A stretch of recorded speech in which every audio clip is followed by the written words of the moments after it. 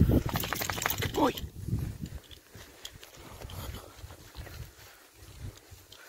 Right, so we're on this little country drive somewhere.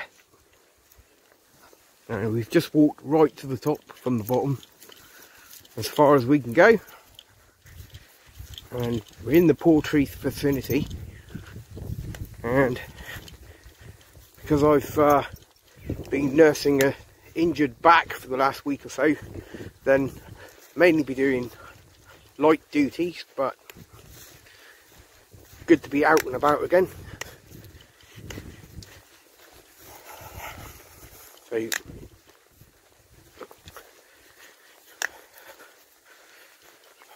got Charlie with us today,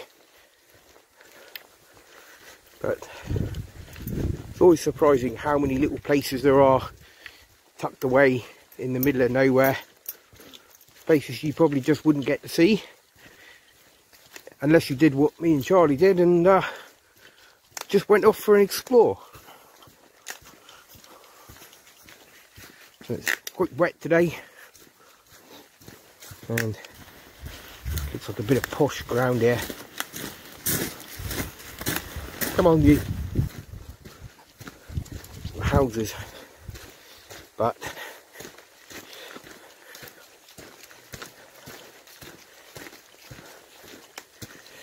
it's the kind of places that I love riding my bike, my motorbike that is. But obviously advice is simple: unless it's a byway open to all traffic, then it's not a good idea.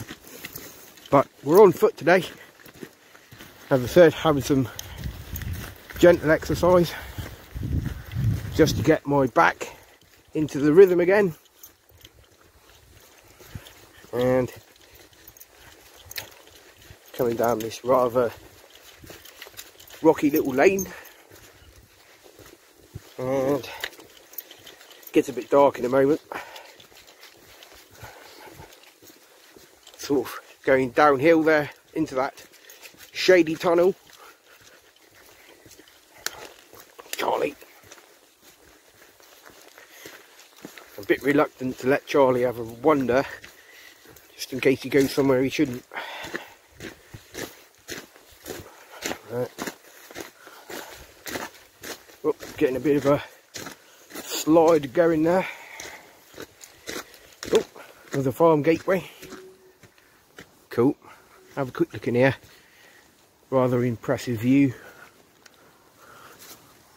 Wow. I just love being outdoors. It's great. It's brilliant. Even on a wet, overcast day. It's nothing better. Right. Off we go again. Okay. Now, if only I could ride my bike up here, that would be amazing, but it's not going to happen because it's not on the byway map and there's no way of telling who owns it. And of course, I'm sure there's a few people tucked away around here that would object to a noisy motorcycle coming up their lane, but there we go, we can but dream. But there's plenty of other places to ride. Funny kind of way. I'm sure I've been here before. I know I haven't. In fact, I'm certain I haven't, but all seems a bit familiar. And coming down quite steep now. Whoa. Ouch. Just tripped on a stone. Kind of jarred myself a bit. There's Charlie. There's a big green lead.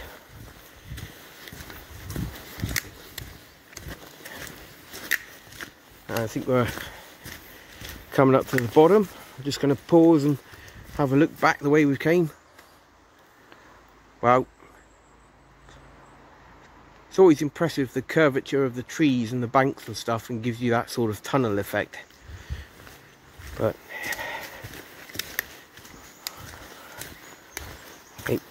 fact, hey Charlie, stop. Gonna give myself a break from Charlie, I think. Let him run around for a bit. Now we're a bit further away from those houses.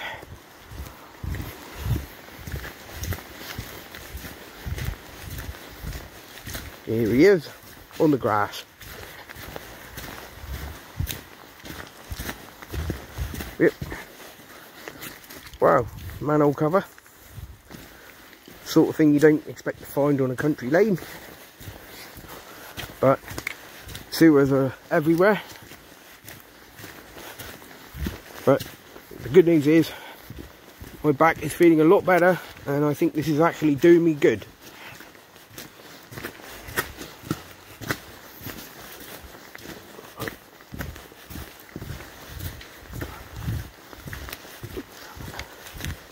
Might get to take my hood down now after that heavy shower we had. Come on, hood, down you come. That's better. Cool. So we've started from the bottom down here and we've walked all the way to the top of this lane. Had absolutely no idea where it went, but just checked the byway map and it is, I think it's not a byway, but it's just basically a access for property or farmland, which is cool. But rather interestingly, it does appear to go right up to the perimeter of RAF Portree. Charlie, come on, come on. Good boy. Charlie's gone off the beaten track a bit there.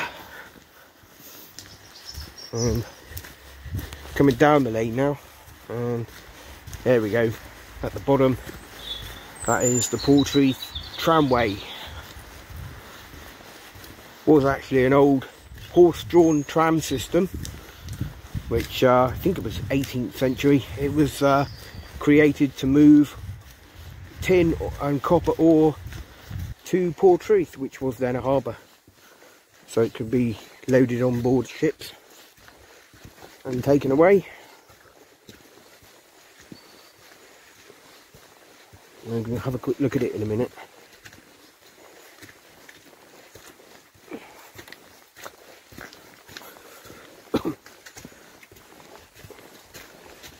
Here we go. You can see it's quite level.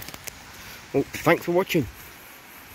Okay, so just in front of us we can see the technical site of RAF Portree, World War II technical site. Obviously in use today as an industrial park, but no mistaking, we've got classic Air Ministry design buildings. Now you might think it's quite funny why these buildings were here in the bottom of the valley when you think that RAF Portree is all the way up the top of the hill there. Well, quite simple. It was to protect the technical site from attack by the Luftwaffe, meaning difficult to find, and of course hopefully sheltered from any bombs down in the bottom of the valley and quite a fair distance away from the airfield. But some of these buildings are even lived in. There's some houses there and of course some business units, and we'll keep going, walking back.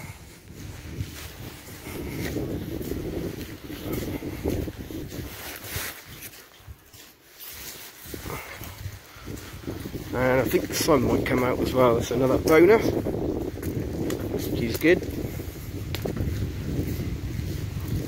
Now obviously from the road it looks completely different, but you can see there again some more of the old Air Ministry buildings, which have thankfully been re-employed for civilian use, and quite a lot of them.